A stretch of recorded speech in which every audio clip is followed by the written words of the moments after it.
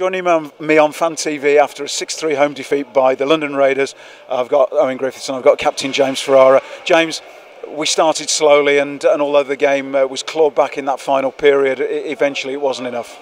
No, I think you said it there. We started slowly. We spoke a lot about not doing that at the start of the game. We had a long meeting about it and said, you know, over the past few weeks we have started some games slowly, not maybe at the tempo that we want, despite maybe sometimes going ahead. Tonight, obviously, we went behind, but we shouldn't be going behind in the game to then jumpstart us in tempo-wise. So that was, a little bit of a disappointment. But you know, the 2-0 down in the first period. I think the second goal that they scored was lucky. It was a deflection on the power play, but you know, the chances were even. We weren't clinical and they were clinical. Unfortunately, sometimes that wins your hockey games.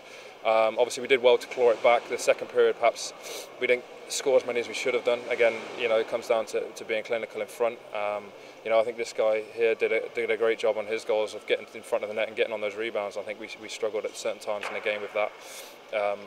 But as you said, you know, it's the way we start the game. It wasn't right, and we left ourselves perhaps too much to do. But disappointing, having tied it in the third period to then, you know, lose it again. I think that's the key. Owen, you're in a great run of form personally. A couple of goals last weekend, a couple of goals tonight, but upon going equal, level at 3-3, what I was surprised at, I guess, is that they responded really well. They came at us, and it was us on the back foot after that third goal for the Phantoms, and not the Raiders.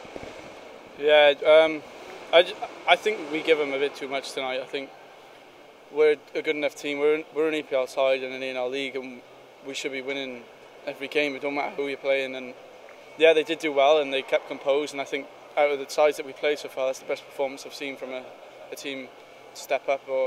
So they did do well, and troops to them. They deserved the win in the end, and they took the chances when they had them. And like you say, the winning goal was a bit of a lucky bounce, but that's what happens when you work hard. You get good karma. And unfortunately for us, it wasn't on our side today.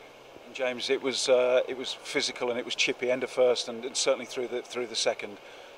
Do you think that, and that's possibly the first time it's been really like that throughout the whole season in any of the teams that we've played? Do you think that was a surprise? Did it put the Phantoms off during that period?